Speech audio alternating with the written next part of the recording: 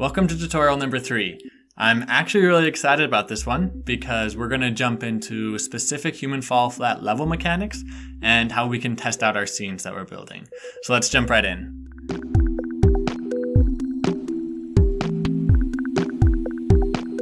So I'm going to go to the scene that we were working on last time, this one with all the pillars, and I'm going to show you a quick time lapse of me applying all the principles from the previous tutorial and building somewhat of a small level out of this, and then we will start applying the level mechanics that I will teach you to this scene. So let's go.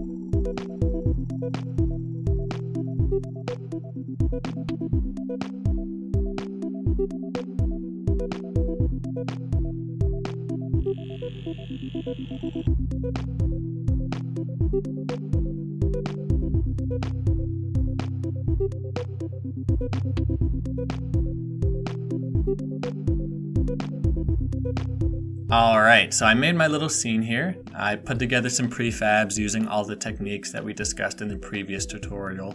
And before I get too far in this, I want to make sure that my human spawns in the correct point in this scene. So to change where I spawn into my level, I'm going to select the initial spawn point, and this shows exactly where my character is going to spawn. The white line, that is where they will fall, and the red circle is where they will land. And then these transparent cubes on the ground, those indicate where the other players will land if it's more than just one player playing your level. So I want my players to spawn farther back than this has, so I'm going to move it back here, and I'm going to make that my initial spawn point for this level. And now I really want to test this, just to make sure that it's fun and that it functions as I intended it to. And so there's a few steps I need to do before I can actually test my scene. The first one is I need to make sure Steam is running in the background on my computer, because Unity needs to check that I own the game and use some of the programming there. So Steam has to be open in the background.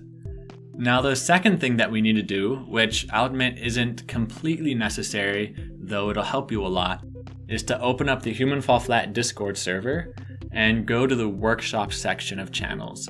And while you're there, you'll notice that there's a workshop support channel where there's lots of creators, such as myself, who are on there every day and helping people create their levels if they have any questions. So if you get stuck and you don't know how to continue, that's an excellent resource and I recommend going there. But that's not why we're there in this tutorial. If you go to the FAQ channel, or the Frequently Asked Question channel, there is a post near the top where IceCubes posts a download for a lockincursor.cs file, and you're going to want to download that, and it'll download straight into your web browser. I'm going to go back to Unity. I'm going to open up my downloads, and I'm going to grab this lockincursor.cs, and I'm going to drop it right here in the assets folder, and that'll show up right here inside of my assets folder after I do that. And then I'm going to click and drag this and drop it in my level object. Now again, that step is not necessary. It's just going to make my life easier because I can lock my cursor in place while I'm testing, and I'll show you what that means, because we should be ready to test our level now by hitting the play button at the top of the screen. Okay, so here I am in my level. And that locking cursor, now when I hit L on the keyboard, I can have my cursor, or if I'm hovering over my scene, I can hit L and it hides my cursor, so it's just like I'm in the game while I'm testing. And I'm going to try this first jump to make sure it's possible. And it looks like it is. That's tricky. I really like that. Okay, I'm gonna hurry and test the rest of my level, and I'll just stick it into a time lapse so you don't have to sit through all of me testing it.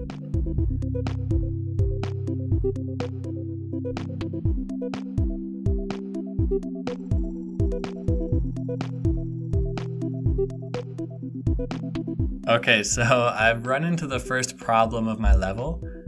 I swung that lantern over there, and then I fell off, and now the lantern's not here. So I can't swing back to where I want to be. And a little trick for when you're testing, I can hit L, and it frees up my cursor. I can go to my scene, and now I can navigate to anywhere I want in the level. I can put myself back over here, and I can go to human, drop human, and then it drops my player right where I want to be. So I can come back over here and I can keep testing my level, even though I know it's broken in that one area. And something that would fix this is, if I exit testing by hitting the play button again, is I could want a checkpoint right here, so that once I make it to there, then if I fall off, I'll respawn, instead of at the very start of my level, back where I want to be. So to make a checkpoint, you're going to want to right click on your level, hit create empty, and we're going to call this checkpoint 1. This will be our first checkpoint. And to make it a checkpoint, I'm going to click add component box collider, and then I'm going to add component checkpoint. Okay, and that's all I need for this. The things I need to click is the layer. It needs to be set to triggers, and then the box collider needs is trigger on. So now I have a checkpoint. It's the same as the spawn point basically, but with this green transparent box. That's the box collider, and that's the section of area that I need to hit to trigger the checkpoint. So I want to make this bigger, so I'm going to come to my box collider, select edit collider, and now each side of this cube have a little green dot, which I can select to make this bigger. So I'm going to change my checkpoint to this size, where I'm basically saying if I make it to anywhere on this island, it's going to trigger the checkpoint. And now, when I go back to test my level, I'm going to go ahead.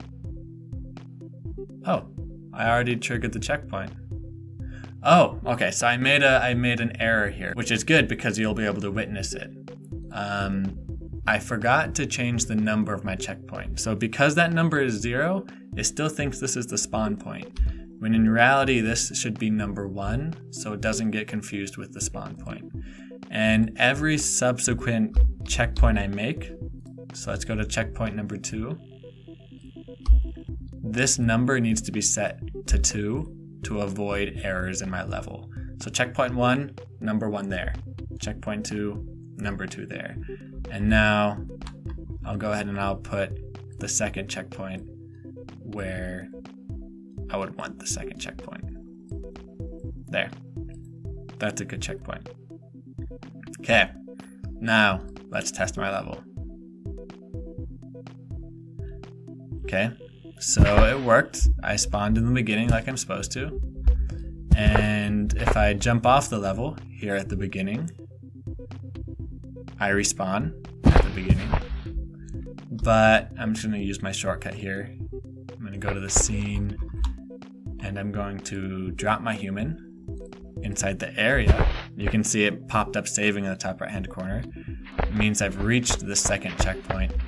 And if I jump off here now, I land in my second checkpoint.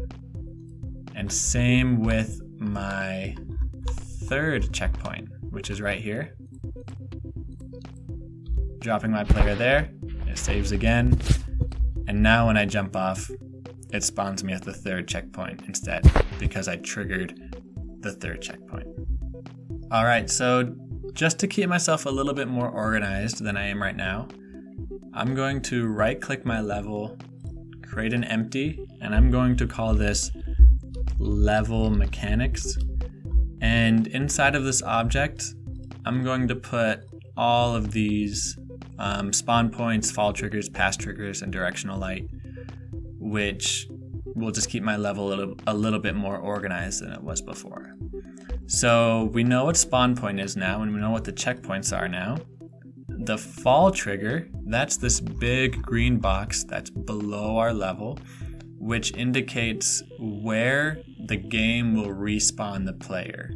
So right now, if the player falls anywhere inside of that green box, it'll respawn them at the active checkpoint. And sometimes your level will grow beyond this green box.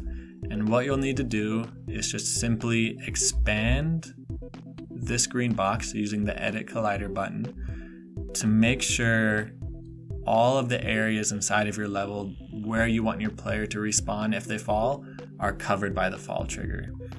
And this, you can have as many as you want. So I can copy and paste it. And now I have a second fall trigger where you can see, look, I've got them both. Where if I want, for example, part of my level, I want the fall trigger to be higher than the other. I can grab it like this, and I can move my fall trigger to be higher over here. Whatever I want. You can have as many fall triggers as you want. The next one you should know about is the pass trigger. So right now it's this little green box. And what this is it's the trigger that tells the game the player has completed the level. And so for my little level here, I'm going to place the pass trigger right here. And I'm going to say, if they make it anywhere onto this ending island, just like this, they have completed my level. And now touching this box does not mean they win the level immediately. It marks them as having completed the level. So if they go through this box, the pass trigger, and then they jump off the map and collide with a fall trigger, then it marks the level completed and it'll kick them back out to the menu. So this pass trigger is needed to show the end of the level. The last thing on this list is the directional light. Now this directional light is the light that's providing the light for all of your scene right now. And for just about every single level, it'll be okay to leave this at its default because its default provides pretty good lighting. But if for scenic reasons you want to change the color or the intensity of the light, you can come here, select this white box for the color, and now I can change my lighting to whatever color I want it to be in my scene. And here maybe I'm feeling a little bit more tropical. I can tone my color a little bit more like this. Gives it a little bit more of a tropical feel maybe. And then if I want my scene to be darker, I can change down my intensity to 0.5, or by clicking and dragging here, I can test different intensities there. And so I think I'm going to leave mine at 1 for this scene, but you can change it there if you want. Now, there are other lighting settings. If you go to Window, Lighting, Settings, it'll pull up this lighting window. Most of these settings, you can change them in Unity, but as soon as you export your level, it resets them to the settings that are in the default right now. So most of the time, nothing here is worth changing because it won't make a difference. The one thing I do recommend doing is unclicking this auto generate box. It prevents the scene from baking lighting, which just takes up a whole lot of your computing power and is completely unnecessary.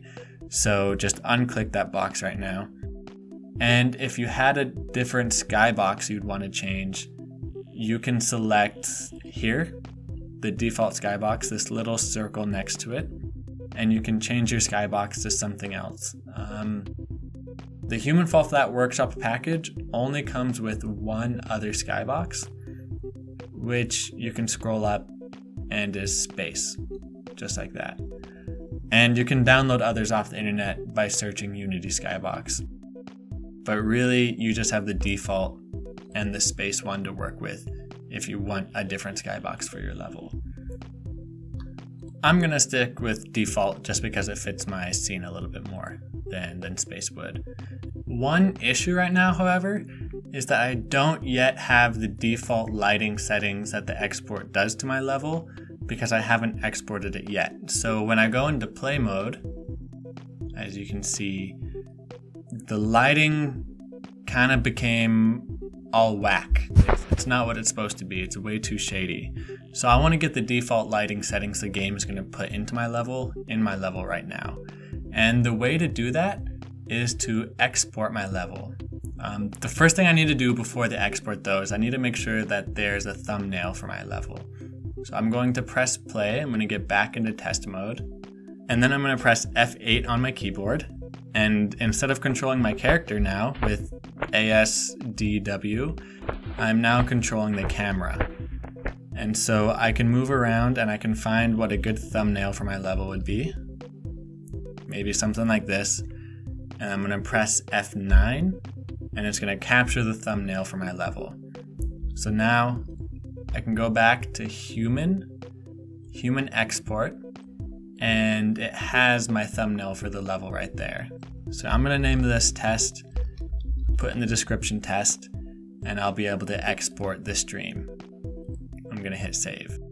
And now this export process, it ranges in time, but usually it's done in between 20 seconds and 2 minutes, depending on how big your level is. Alright, now that my export is completed, you can see that my lighting settings have been set to the human fall flat default, which is what I want. And actually, since I did export my level, I don't have to test it in Unity this time, but I can actually load up my game and I can test it inside of human fall flat. Alright, so here inside of my human fall flat game, I can hit play, local, select level, and then in the local levels, it will have the levels that I've exported from Unity. And so I can jump into this, which is the one that we just made. And we can see I'm in my level that I made in Unity, playing it inside of the human fall flat game. So I'm gonna give this level a quick test. I'll show you in time lapse to make sure it all works, and we'll go from there.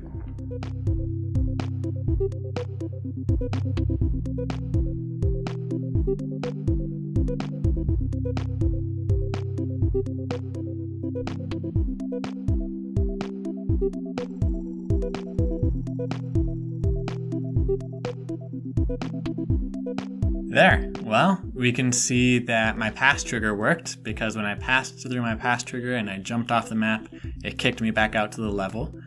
And I think everything worked just like I wanted it to.